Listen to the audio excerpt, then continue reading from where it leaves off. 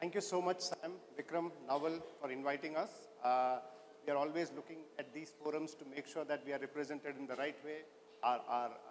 One of the biggest content is actually right around 45 days into this year, we are going to have that biggest event. So I just wanted to first introduce myself, a bit of background. Ajit Varghese, 25 years in agency life across Madison, worked with Sam, Vikram, also worked in WPP. I had the privilege of working with the best of the minds in the agency side. So if you ask me, I still have the planner's mind in my nature and in my beliefs. It's in the last 3 years, I've actually moved into the publisher side. Last 2.5 years in the digital ecosystem, and now in Disney, and now head of revenue.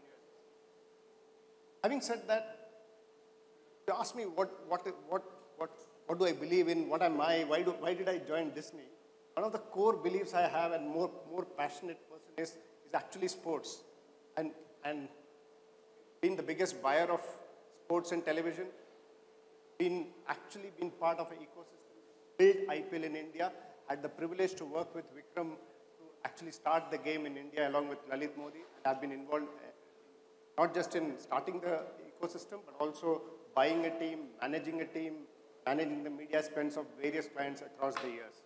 So in a way, in a large way, I can say that IPL, if it's cricket or if it's any sport, you actually want to enjoy the passion of the game at the stadium, right?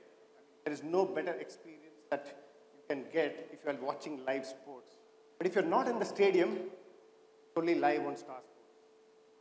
Because everything else to me is catch up, whether it's text, whether it's SMS, whether it's chatting with other people, getting video bites, all of them is to me catch up. And if you really want to watch live sports in any television, would be the best medium that we can work with. And there is a reason for this, right? There's a reason for this, right? I mean, if you look at television in India, I mean, even almost 2 decades of internet penetration in India, still has 900 million viewers.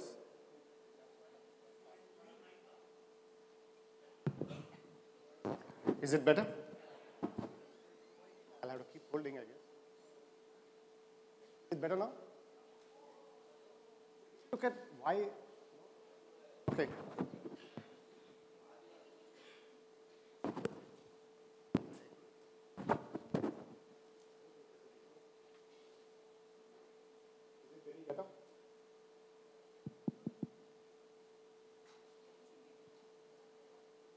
Checking. Okay, that's fine. Yeah, I'll just repeat myself. If you look at why the impact of sports and television is an obvious choice, even today, 900 million viewers of television in India. It's unparalleled, and I've worked in Asia, I worked across global countries. This is unparalleled.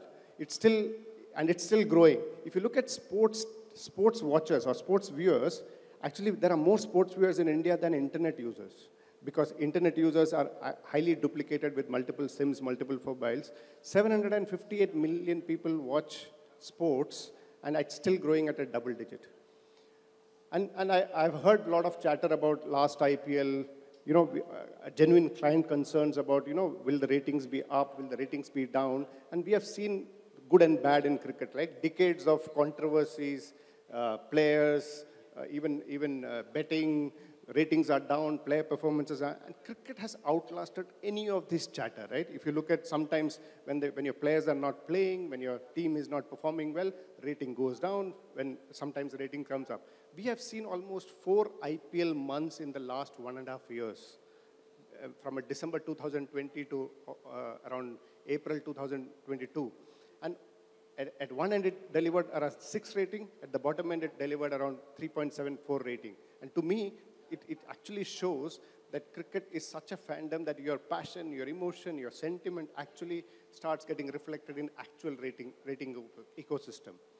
Having said that, I started looking into what happened to the last few series that India has played.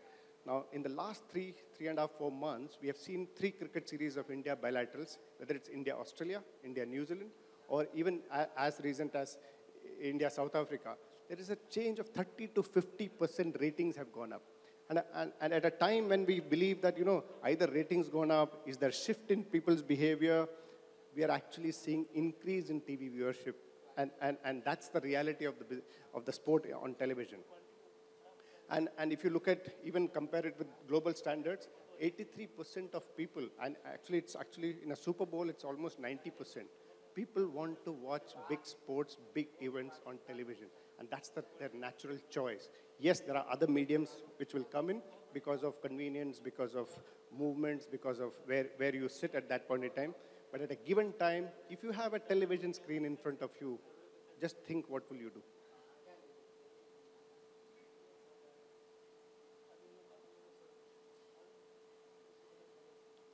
So,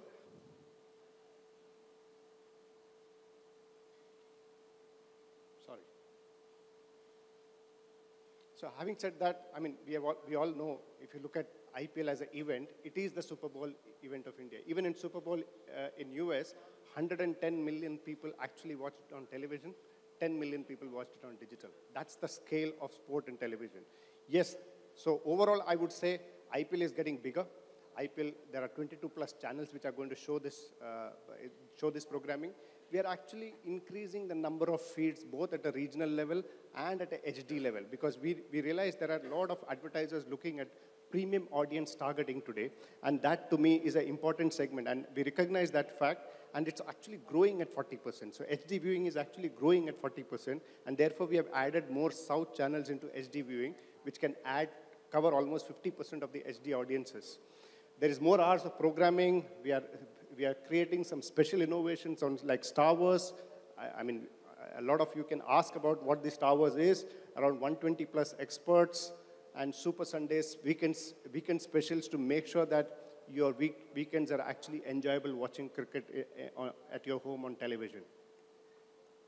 So then I thought maybe take a step back. I actually now want to cover probably 3 points on this entire ecosystem.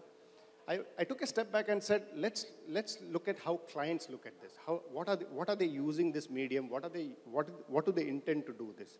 And also start looking at from a consumer interaction lens point of view. If you look at consumers, at any given point in time, the content behavior is divided into roughly by hygiene, hub, or hero content. When I say hygiene content, is basically any content which is available either because of habit or because of snacking habit, which is either you're watching day-to-day habit viewing, or let's say you're in and out of many things, so you want to snack what's going on social ecosystem or any other video ecosystem.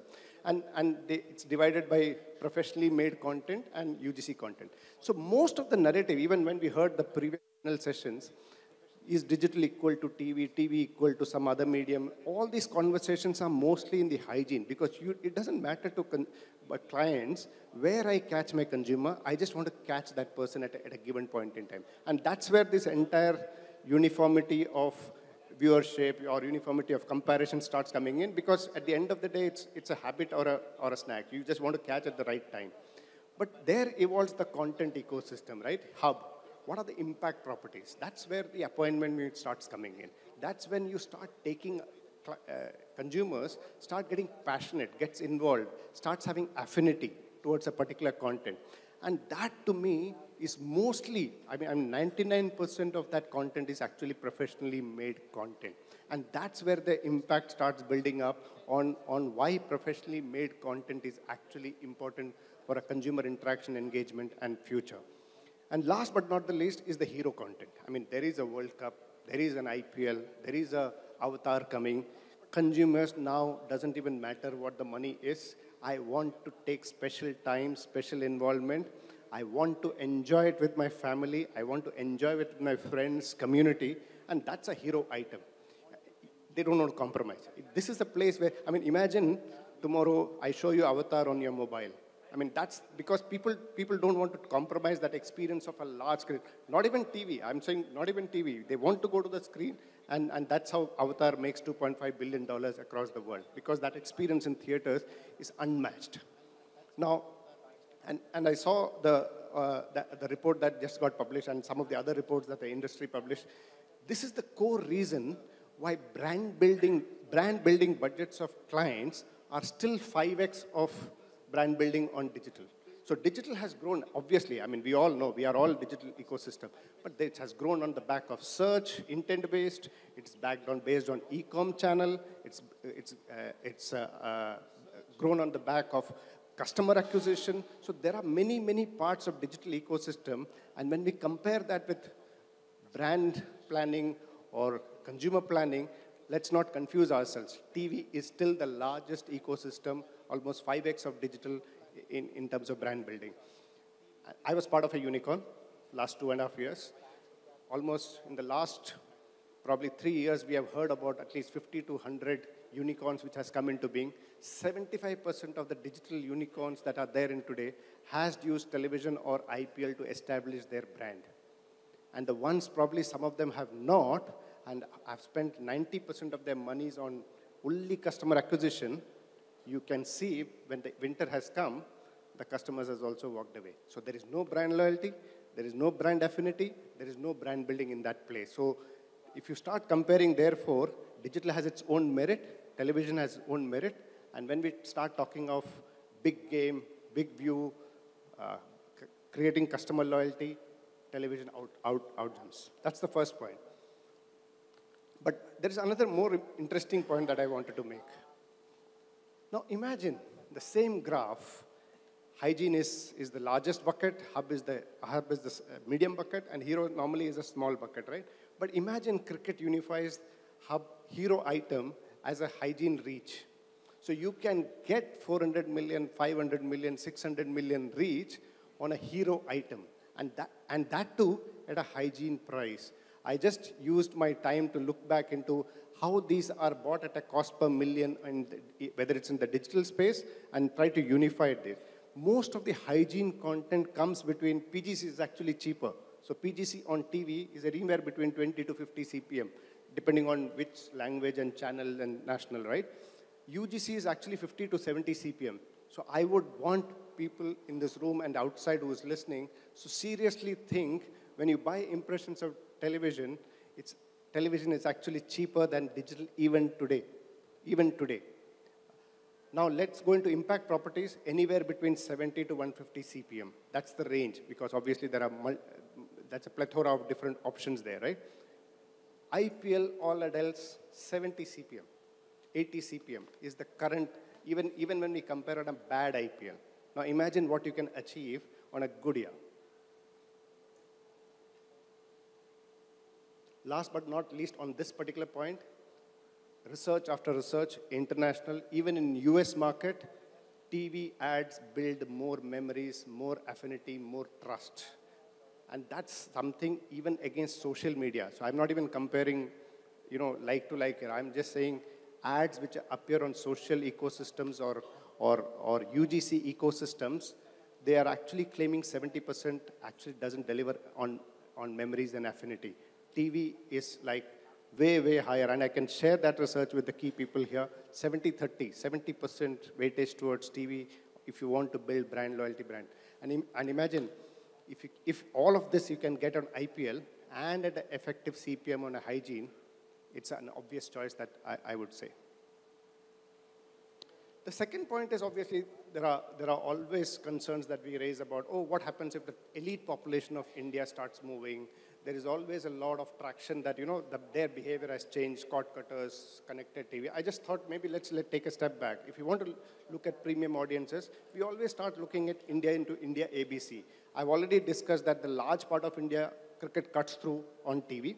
Now I want to just touch base upon how does it look in the premium audiences, the top 100 million of Indian population, which is where the most of the consumer money is there, right?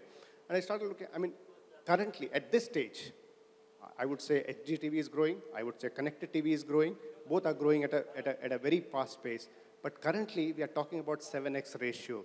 We still have around 200 million people on HGTV where they're paying a higher price for quality viewing, for a quality speed and a larger view of the game. And that's growing at 40% in the last 1 year. We are investing behind this furthermore by adding Tamil and Telugu channels so that we can cut through almost close to 90 to 100 million reach on HD. That's the option that we are giving this today. Yes, CTV is growing. There's no debate about it. I handle platforms across television, digital, and sports. But at this point in time, I would say the scale is not enough for brands if you want to reach a large set of audience. It is growing at a faster pace. At this point in time, our estimate, if you look at various estimates, even the publisher estimate or from a actual estimate, because we have Hotstar, it's anywhere between 12 to 13 million households. But even the best estimate shows closer to 20 number. So that's. However, having said that, we are a measured ecosystem. None of the numbers that I say here today are open for debate. You can measure it on BARC, and that's something that we are open for that scrutiny. And it's not just a claim that I'm making here. Last but not the least, there is always an element of saying, okay, what if I open up tomorrow if everything goes free? CTV is free, connected TV is free, everything is free. But actually, if you look at the underlying cost for consumer, nothing is free, because they end up paying a cost. And I was just looking at what if the scenario is, what is the cost of watching an IPL either on a mobile or a Wi-Fi? One match costs roughly 3 GB data. Even the best packages shows 10 rupees per GB. It's actually for the cost of one game, you can watch the entire IPL on television. That's the kind of magnitude. I know most of us won't look at the data because we are in the top 1, 2, 3, 5% of the population of India. It doesn't matter, we'll take both. But as you go into the lower pop strata, this becomes a serious question. While we may think that it's free, we can just go in there, data cost is still very huge, and it's a 3-hour game. That's precisely the reason when we were showing free is not a novel idea, right? At the end of the day, we were showing IPL free in 2018 and 19. It's not a novel idea. We moved to pay because cricket costs have gone up. Earlier, when you look at cricket was mostly advertiser funded, less distribution, right? Over the 2001 to 2010, more and more distribution money started funding cricket as a game. Towards the last 5-7 years, the consumer is also participating in that cost, because you have to either get a pay or pay for data cost. Consumer is actually paying. Now, the question really is, for $18 or $19, I can watch the entire IPL, or maybe $38 for 2 months. You have to pay anywhere between $800 to $2,500 to start watching matches on digital. It is accessible free, but what's your cost, underlying cost? And that's where the reason, I'm sure it will keep growing, data costs will come down over the next few years, more 5G is coming in. As long as data cost is real free, technically adoption will be a problem. Yeah, I'll move on in the interest of time. And I was just thinking also, if at all the industry, if at all as a platform, we want to really give something free, and that's a demand that comes across. I'm open for ideas, but giving access free is not the option. Data has to be free. And I mean, I'm open to ideas. Is it worthwhile to go into free dish as an option? That's an option that we can discuss. That is a debate, and we can go back and check whether bottom end of the funnel can we get more viewers into the ecosystem, because cricket is still growing. I strongly believe both digital will also grow. I also believe that consumers at the bottom end of the funnel needs more access, but at the end of the day, it has to be real free rather than hidden costs for the consumer at the end of the day. And thank you so much. In the interest of time, I will ask